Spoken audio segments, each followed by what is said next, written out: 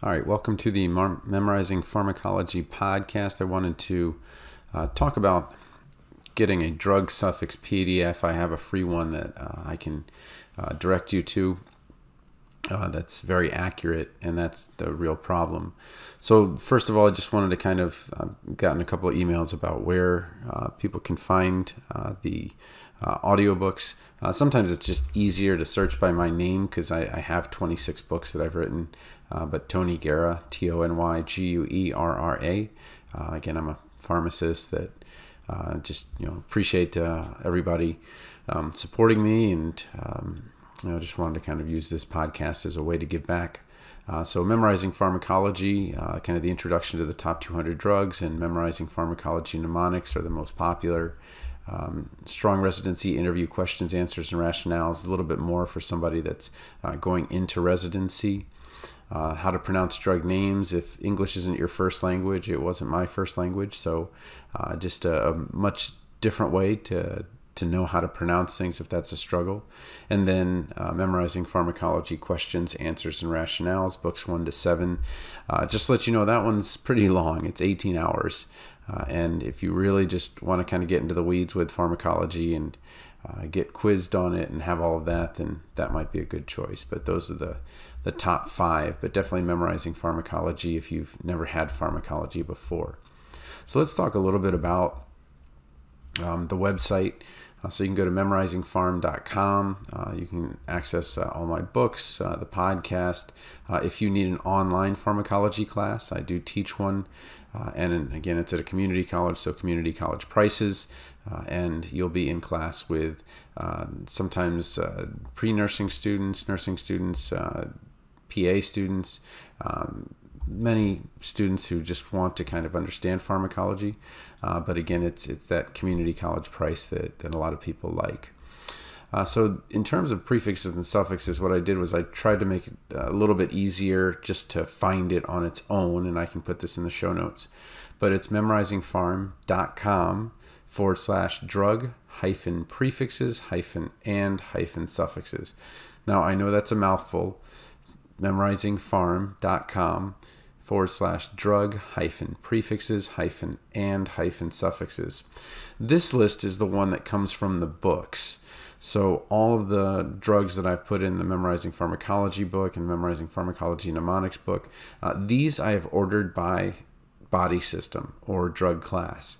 And the nice thing is that I do everything always in the same order. And as I kind of talk through this podcast, I'll talk about how if you've got a patient on 20 medications or 25 medications, something like that, maybe you're working with geriatrics, what you want to definitely do is put that list in this order: GMRINCE or GMRINCE.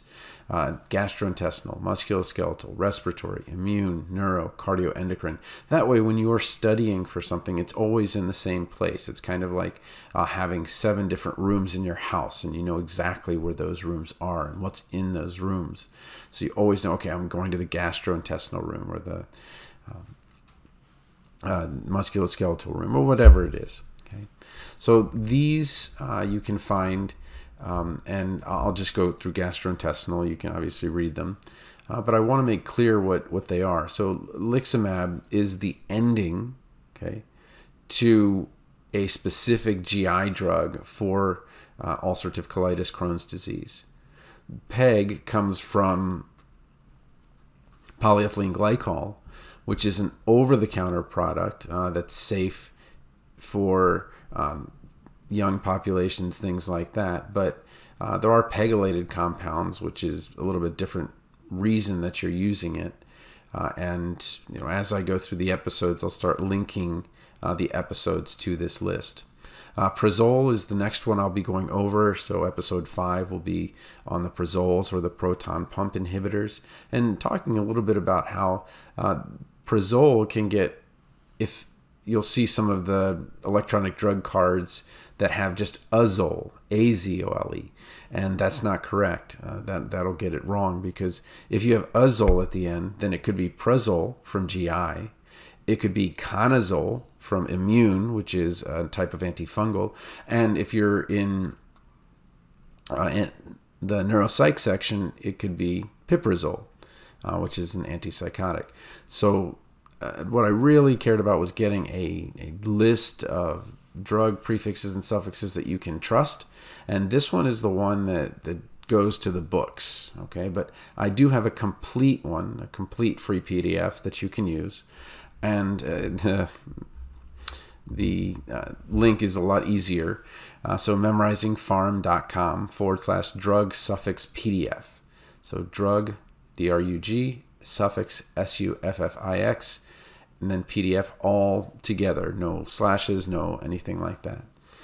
And what it is a complete 60-page list of drug prefixes and suffixes. And what I will do is I'll keep updating this PDF as I add the episodes. And so that not only do you have the list, but you have the link to the podcast episode if you want to learn a little bit more about it. But that is a 60-page long drug suffix list. And so what I did was I set it up so this PDF in particular, if you are on your mobile device, it's really easy to use the find feature to find what you need, or to find the drug that you need, or the ending that you need. And then if you find that you don't find the ending, then you know that maybe it was one that was incorrect. Or if you find the ending is different than what you expected. So let me give you examples of both of those. If you try ine, I-N-E, you will find hundreds of drugs. And the reason for that is that ine is not a stem. It's not an ending. It's just something that happens to be at the end of many drugs. It's incomplete. So antihistamines end with ine, antidepressants end with ine, morphine, which is a narcotic analgesic, ends with ine, or opioid. So too many drugs end with ine. That's not a useful stem. Another one that I just saw on a test prep website, which is really bad, the NCLEX test prep website has something like this, but they had just FIL rather than UFIL, and they had USIN instead of ZOSIN, and so they were incomplete and incorrect.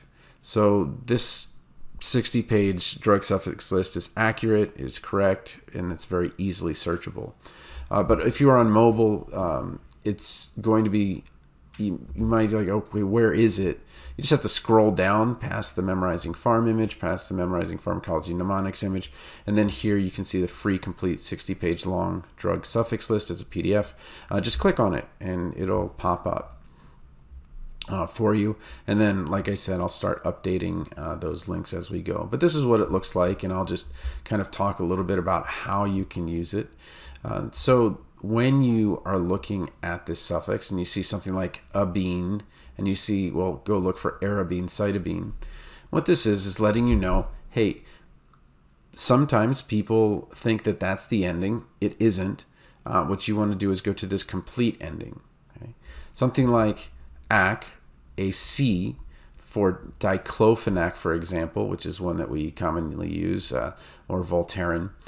This is an anti-inflammatory agent, acetic acid derivative. It's a non-steroidal anti-inflammatory drug. And what I'll do is, as I'm kind of going through these, I'll also turn them into plain English, which is a little bit of a concern, is that some of this is more chemistry language, and we need to translate that into plain English. But most of them do have that kind of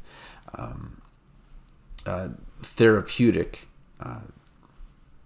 saying to it. So we'll use adol, for example. So tramadol is a mixed opiate receptor agonist and antagonist, and so tramadol would be the one that we're thinking about there. So again, this is the full 60-page one. It's readily searchable, and you're welcome to use it anytime. And that's again at memorizingpharm.com/drug suffix PDF.